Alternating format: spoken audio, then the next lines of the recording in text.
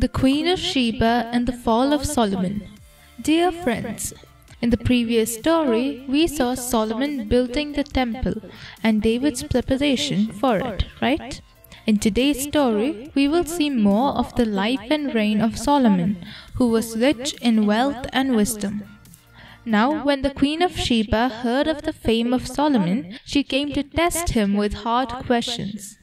She came to Jerusalem with a very great retinue, with camels bearing spices and very much gold, and precious stones. And when she came to Solomon, she told him all that was on her mind. And Solomon answered all her questions. There was nothing hidden from the king that he could not explain to her. And when the Queen of Sheba had seen all the wisdom of Solomon, the house that he had built, the food on his table, the seating of his officials, and the attendance of his servants, their clothing, his cupbearers, and his burnt offerings that he offered at the house of the Lord, there was no more breath in her. She saw in person and understood that Solomon's words and wisdom far exceeded the report she heard in her own country. And King Solomon gave to the Queen of Sheba all that she desired, besides what was given to her by the bounty of King Solomon. Now the weight of gold that came to Solomon in 1 year was 666 talents, besides that which came from the explorers, and from merchants, and from all the kings of the west, and from the governors of the land. And he made shields with that gold. The king had a fleet of ships of Tarshish at sea with the fleet of his arm. Once every 3 years, the fleet of the ships of Tarshish used to come bringing gold, silver, ivory, apes, and peacocks. The king also made a great ivory throne and overlaid it with finest gold. All King Solomon's drinking vessels were of gold. None were of silver, as silver was considered of little value in the days of Solomon. Thus King Solomon excelled all the kings of the earth in riches and in wisdom. During Solomon's time, he did not fight many battles, unlike his father David. Solomon was a peace-loving man, so to sustain the peace with the surrounding nations, Solomon made smart moves. Solomon married the daughters of the kings around him. He also built a palace for Pharaoh's daughter. Apart from Pharaoh's daughter, he also loved Moabite, Ammonite, Edomite, Sidonian, and Hittite women. Solomon deliberately went against God's commandment not to marry foreign women. He had 700 wives and 300 concubines. Likewise, increasing wealth turned Solomon's heart away from God. During the time of Moses, he had told the Israelites what the person who was to become their king should and shouldn't do. Yet, Solomon, who had more wisdom than anyone else, walked away from that.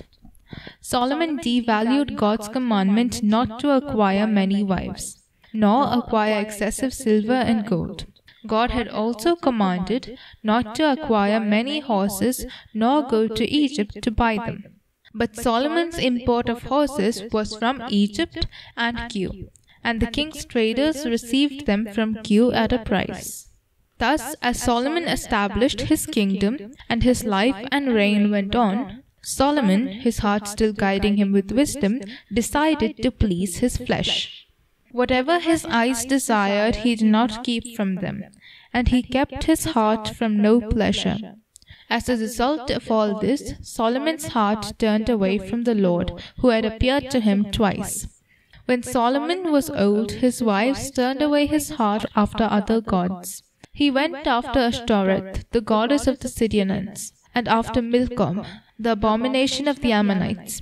Then he built a high place for Chemosh, the abomination of Moab, and for Molech, the abomination of the Ammonites, on the mountain east of Jerusalem. And so he did for all his foreign wives, who made offerings and sacrificed to their gods. These acts of Solomon angered God. The Lord himself told Solomon his decision to tear the kingdom from Solomon and give it to his servant. But God also said that for the sake of David he will not tear away the kingdom, but give one tribe to Solomon's son, and that he will not tear away the kingdom during Solomon's reign, but rather from his son. Then the Lord raised up adversaries against Solomon. One of those adversaries was Solomon's servant, Jeroboam the son of Nebat, an Ephraimite of Zereda. His mother's name was Zeruiah, and she was a widow. During the time that Solomon built the millow and closed up the breach in the city of David, Solomon saw that Jeroboam was very able and industrious, and he gave him charge over all the forced labor of the house of Israel. At that time, when Jeroboam went out of Jerusalem, the prophet Ahijah the Shilonite found him on the road. Ahijah had dressed himself in a new garment, and the two of them were alone in the open country. Then Ahijah laid hold of the garment and tore it into 12 pieces. He gave 10 to Jeroboam and informed him of God's decision. He said that he would take the kingdom from Solomon and give 10 tribes to him.